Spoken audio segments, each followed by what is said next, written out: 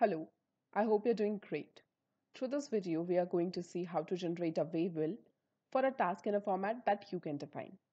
You can print this waybill and attach it on the deliveries very easily.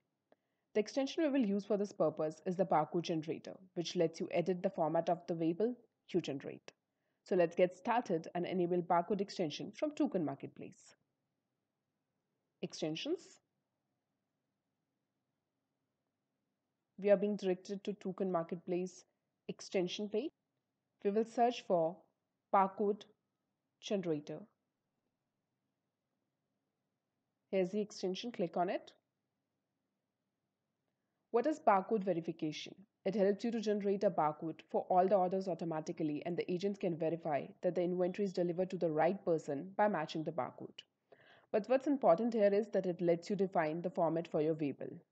Click on activate.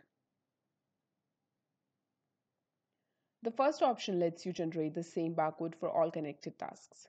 By connected task, we mean all the stops in one order. If you want a mandatory barcode verification at the end of all tasks, then switch the second option on. Otherwise, just click on submit like me. The extension has been activated successfully. We will go back to the dashboard and refresh it once. Settings, preferences, to the bottom.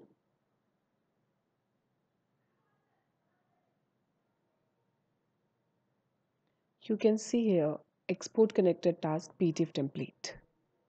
From here you can define the template or format of the waybill very easily. You can set the width and height of the page as well.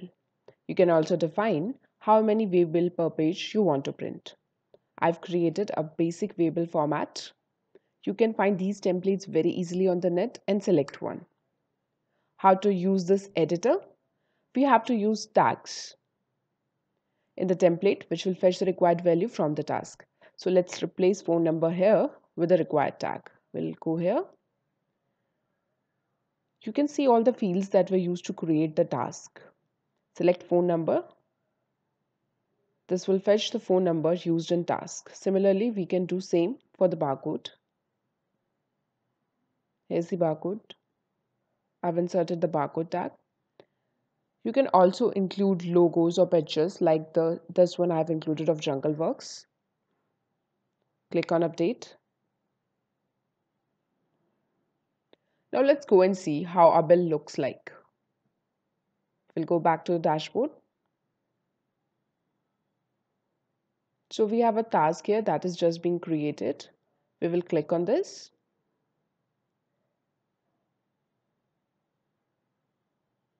More. Export barcode. Now if you want either pickup or delivery details, then click on export current stop. But in the case if you want both pickup and delivery details, then click on export all stops. I'll click on this. Now our bill is being generated.